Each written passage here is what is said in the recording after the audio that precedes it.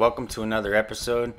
On this episode, we're going to be showing you guys how we put a custom bare sandblast stencil down from start to finish, from laying it out to sandblasting it to coloring it to sealing it. So this is a flat 2 stencil made by Tamron Doolin. They make all kind of cool stencils, but this one in particular is made for sandblasting. And I gotta be honest with you, when we got this thing put down, it's like a thick paper, and it was probably 70 degrees out, but you can tell we're kind of in the shade.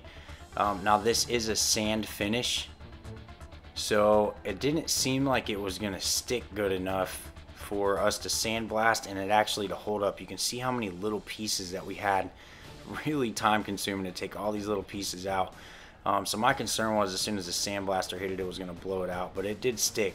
Now this is a heat gun, and we went through and we're trying to heat the adhesive up to where it would stick a little better right before the sandblast guy came in and he started etching the color off.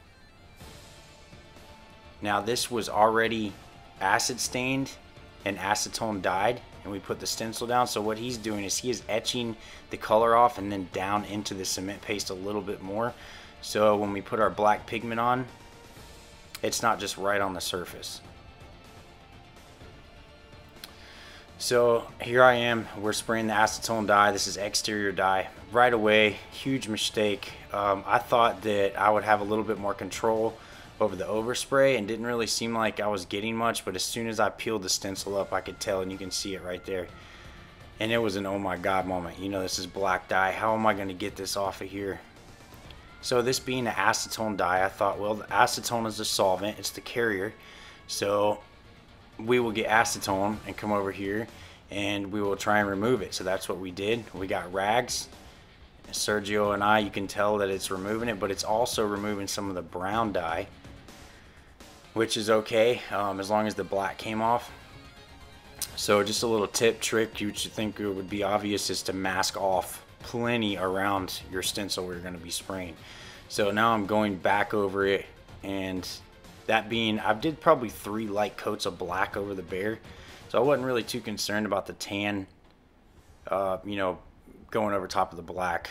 And then in the morning we got back here and moved all the little bitty pieces, and you can see I'm going back around and trying to get more of the black dye off. I wasn't satisfied with that. You can kind of see an outside square ring around it. And Brittany, Josh, and Sergio are removing all those little pieces that we had to leave in there. So once again, the acetone worked really good, which is a good tip to put in your toolbox. If you ever get acetone dye on anything, just take acetone and it'll help lighten it up. I'm not going to say it's going to remove it completely. But then I'm going back over it with more of this exterior acetone dye to try to darken this particular square up.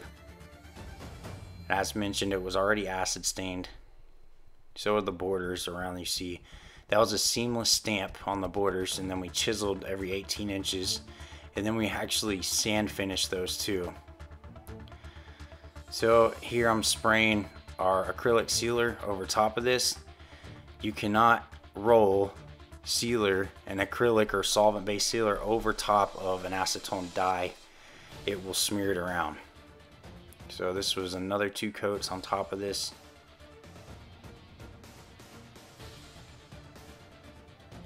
Came out pretty good, man. I mean, the customers were stoked. We were stoked, especially with a few little mistakes that were made, but all in all, it came out really cool.